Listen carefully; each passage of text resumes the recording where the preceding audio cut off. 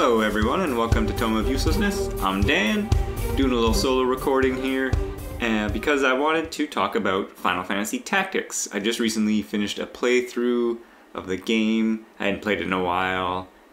Enjoy this game a lot, so I wanted to share some thoughts with you out there.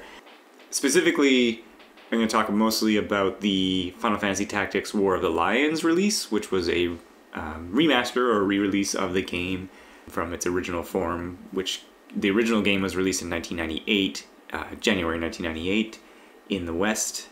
It came out around the same time as Final Fantasy VII, so it kind of got lost in the shuffle, but I think over time it grew to have a very loyal following, myself included. I love this game. And then there was a re-release, I remember, that I bought. I was one of the first people to ever buy it, and then it actually turned out there was like a flaw in the printing because I went back to the store like 3 times, and like the 3rd time the clerk, I was like, dude, try it in your PS, like I'm not making this up. And yeah, there was like a whole flaw in the printing, which was hilarious. But then they did a re-release in 2007 called War of the Lions. It came out on the PSP and then also onto like iOS and Android, and it's the vastly superior version, and pretty much the version I think you're going to find out there more now. The game's director was Yasumi Matsuno, and Matsuno worked at Quest, and he was the creator of the Ogre Battle series. So he already had experience in that genre. He began work on this game in 1995. Longtime Final Fantasy producer Hironobu Sakaguchi had an idea for a Tactics game in 1993. They actually created trademark a name and all that kind of stuff like that, but nothing really advanced with his idea until 95 when they brought in Matsuno. And the designer Hiroyuki Ito, he worked, I'll talk about it later, but he mostly designed like the battle system and that kind of stuff like that. The main programmer Taku Murata, and artists Hiroshi Minagawa, Akihiko Yoshida, and Hideo Minaba.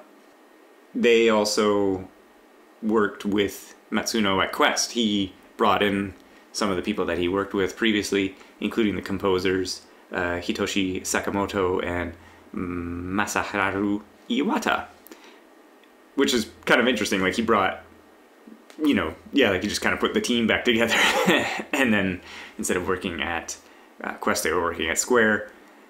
And I thought this kind of stuff was funny. Matsuno, he wanted to make a more accessible Tactics game because the Ogre Battle series, especially if you've played like Tactics Ogre, Let Us Cling Together, it's very complex, it's very deep, there's a lot of stuff going on. And that's not to say this game doesn't, because he wanted to make it more, like I said, accessible.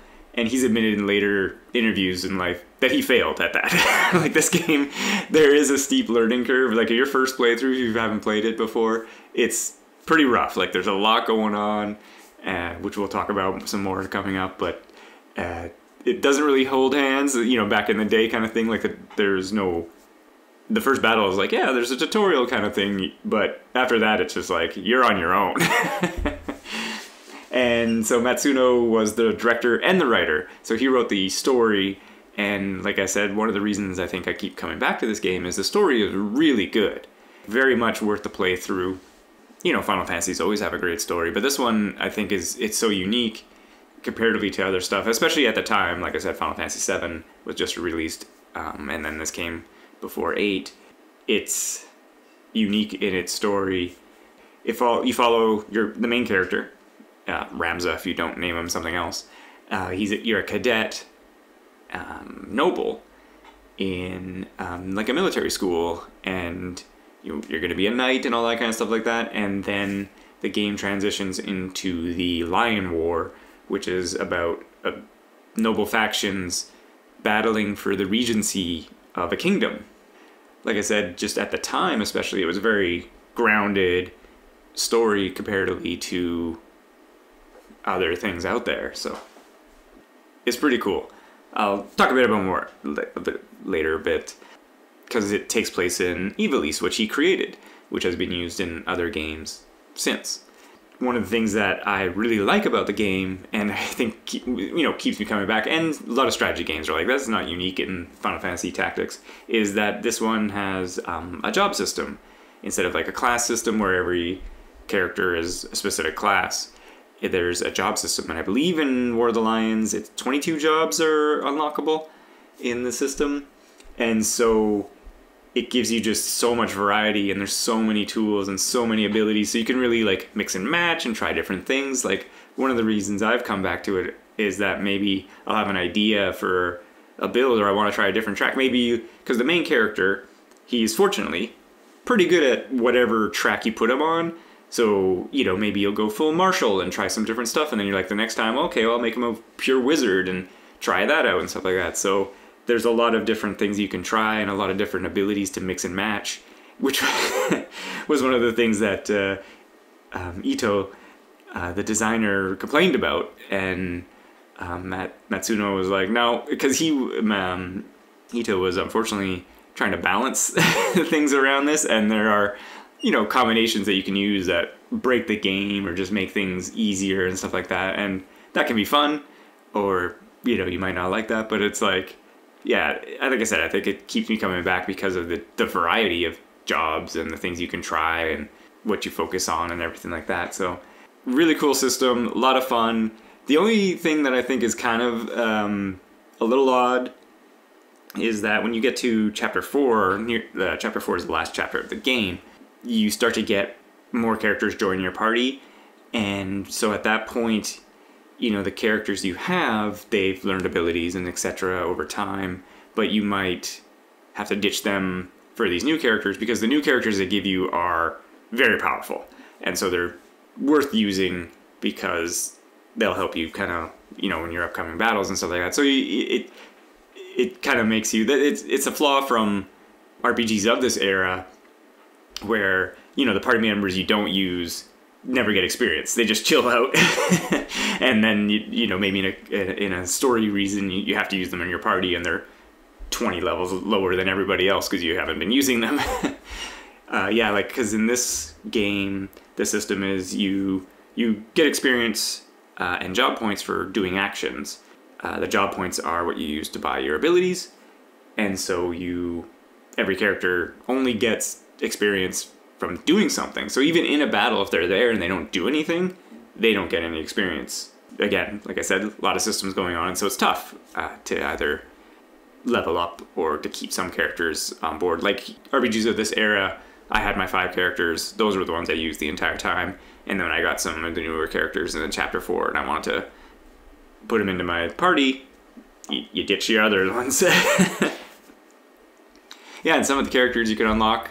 It's pretty fun. You can unlock Cloud Strife, and find his Buster Sword, which is on top of a mountain in a lava level. And even the journey to unlock Cloud Strife also unlocks more characters as you go, and you get like golems or monsters, and so there's a lot of stuff kind of going on there, which is pretty fun. You can unlock Balthier from Final Fantasy XII in the re-release in War of the Lions. You can also unlock a character from Tactics Advance, Luso Clemens from Tactics Advance Tactics A2, Grimoire of the Rift. I personally haven't played that one, but so yeah, there's a couple special characters you can unlock there, and they have unique abilities like Cloud. You get his Buster Sword, and then he has all sorts of, like, you can unlock his Omni Slash and stuff like that. Yeah, lots of cool stuff there as far as the classes, the characters, and the party design. In the War of the Lions, because there is like a Dark Knight type class, that's some of the characters. One of the characters you start with in the beginning, Gafgarian, he's a Dark Knight, just super powerful abilities. And then near the end of the game, you get 2 more characters who join who have similar abilities, but they let you make a Dark Knight if you wanted to in War of the Lions. The only problem is it's a very long path. Like in my current, my most recent playthrough, I didn't get there because I wasn't gonna do a lot of extra grinding. I was just kind of like playing through the game for the fun of it, and I still would have had to master or like max out like 3 other jobs before I even got there. So it's a long path, but if you can get there, because I've done it in the past, super cool, and then you become the overpowered Dark Knight. Which again, is pretty fun. Matsuno designed most of the game systems, like I was saying, the job system and everything, that all comes from him. And he wrote all of the, the story and the dialogue. But then Ito was designing the combat system, and he didn't like tactical RPGs of the time, and he thought they just kind of like were boring. He thought they kind of went on too long. So he wanted the battle system to be fast and engaging and take place on like small little levels. And I do think that's one of the reasons I also enjoy this game. The battles are fast. Like, like you can, if you're really kind of going all out, you can win some of them within the first round. You can win some of them within the fifth round. Many times, if your character, gets 0 hit points, he'll go unconscious for 3 rounds. And, you can always resurrect him. But if after 3 rounds, they'll turn into a diamond or a treasure chest or whatever, and they're permadead. If that happens, of course, to the main character, the game over. But 3 rounds is sufficient time to potentially win a battle. Like, so the battles are not long drawn out affairs, and because in a battle you'll only have your party of 5, sometimes maybe 4 because there'll be a guest character, or sometimes you have your 5 and a guest will show up, so you got like 6 guys on your team, but you're not controlling one of them. It's an AI kind of situation there. But yeah, the battles are quick. The monster design is a lot of classic Final Fantasy monsters, the bombs and centaurs and goblins and etc. Because most of the time in this game, because of the story, you're fighting humans. It's mostly, like I said, taking place where you're in a kingdom, the kingdom of Ivalice, in a civil war. And so you're mostly fighting other knights, archers, thieves, etc. So there's a lot of like human sprites running around with just different clothing. So yeah, Matsuno, in this story design, he wanted to give it like a swashbuckling, adventuring feel. The thematic use of like a class society kind of came from his working at game companies, where he saw hierarchies, essentially, like, how like the top people were being treated more as royalty versus the lower peasantry class and kind of thing. And that's very much this game. Like, you play a noble, your family house is nobility, it's other nobilities clashing against each other, playing the Game of Thrones, as it were, but all the peasantry are being left in the dust and, being used for fodder in battles and everything like that. So yeah, more of a political story comparatively to so many other Final Fantasies. And over time, it does change and become more in a quote-unquote classic Final Fantasy style, where you're eventually fighting demons from the outworld and stuff like that. But it doesn't come out of nowhere. Like, it's introduced over time. And it's pretty cool, because what happens is there's the main political story happening, and then there's your story, and they're running parallel. So you'll see both stories happening at the same time.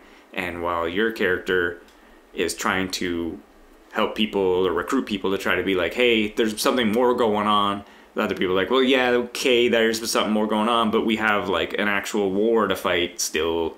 We got to deal with this because there's civil war, the people are dying and stuff like that, right? So it's pretty cool how that plays out throughout the game.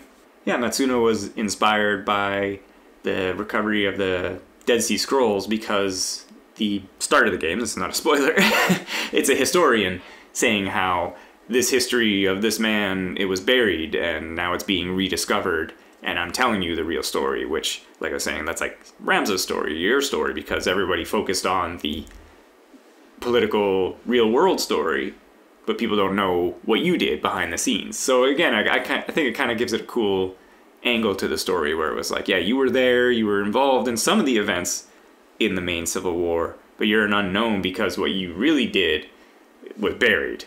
Takes place in Ivalice, like I was saying. I didn't know until really recently is that Final Fantasy XII also takes place in Ivalice. But Final Fantasy XII is like the time of legend being described in Final Fantasy Tactics. So Final Fantasy Tactics is in the future. I always assumed it was the opposite. But yeah, so Final Fantasy Tactics is like the future of Ivalice, where, things have fallen and technology has gotten worse, and, civil wars have occurred, wars between kingdoms. Because Ivalice, the country you're in, it's a small little country, kind of similar to like a Valkyria Chronicles, where it's like, yeah, like you're like this small country surrounded by 3 other countries, and at the beginning of the game, you just got out of a war, the 50-year war, with another one, which you lost, evilly lost, and so it's like they had to pay reparations, so the situation's bad, and then the king dies, and there's a power vacuum and stuff like that. In the War of the Lions, there's a couple things they did. One of the things bad about the War of the Lions is that they, for some reason, like the PlayStation version was like locked at 60 frames a second, so it would play like very quick, and you know, all the abilities would be like snappy. For some reason, that didn't happen in the War of the Lions. I was reading an article, and there was the localization people were like, weren't in control of that, because unfortunately in the War of the Lions, like if you use some magic abilities, take a long time for their animations to play out.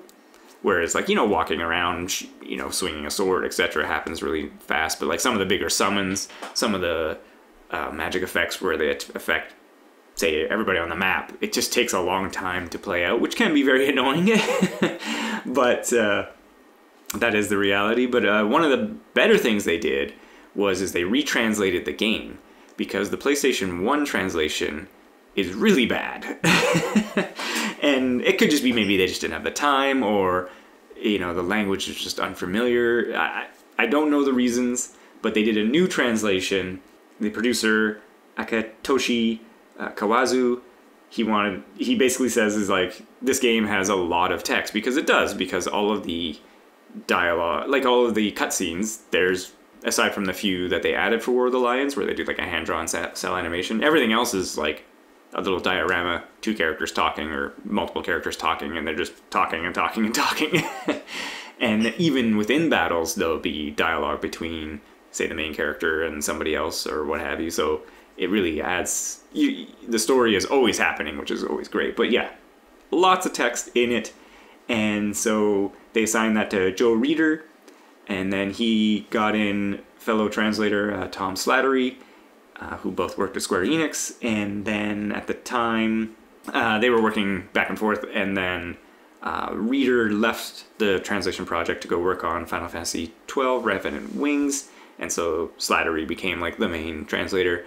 But this new translation is so much better, so much clearer about what the heck is even going on. But one of the things they did also do is they kind of like made the language similar to medieval English, because the setting is a medieval setting. And so, you know, it'll be familiar if you've read Shakespeare or that kind of thing, right? Like some of the old English words or some of the sentence structures are not what we use in modern English. But you get it. It's not like so far removed that you'll never understand. But it's a much better story, much better dialogue, much clearer about what the heck is going on, you know, whose motivations are what, and why they say some of the things they say, like why one character feels insulted by the line where you're like, I don't understand, like I don't get it. But yeah, so they cleared all that up. They made it much, much better.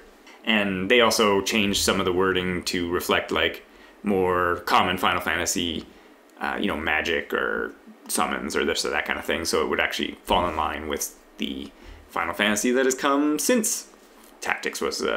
One tip I'll give if you're going to play the game is that the Squire job, it has the JP boost ability, which that's the main experience to learn abilities is job points. And so boosting that, more points per action, lets you learn stuff quicker.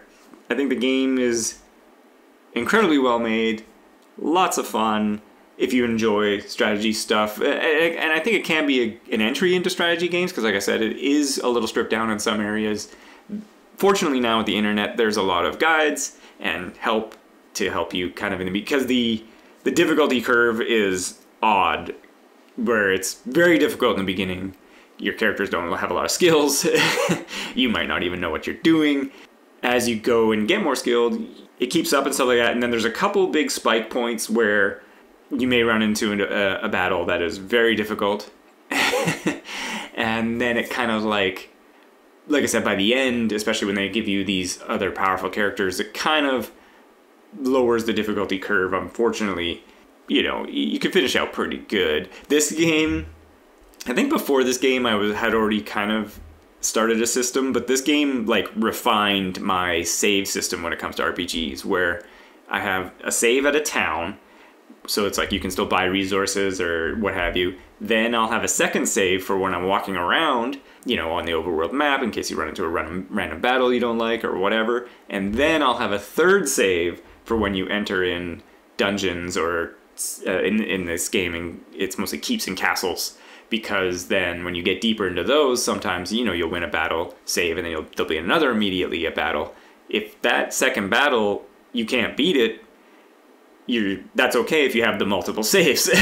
So I highly recommend the multiple saves, because sometimes you have to go back. I had to do it in this playthrough because there is a fight at the end of chapter 3, particularly. It's well known. It's very difficult. Like, it kind of comes out of nowhere, but it's just like, you're like, okay, you know, the fights are hard, and then this guy is beyond everything else that you've encountered so far.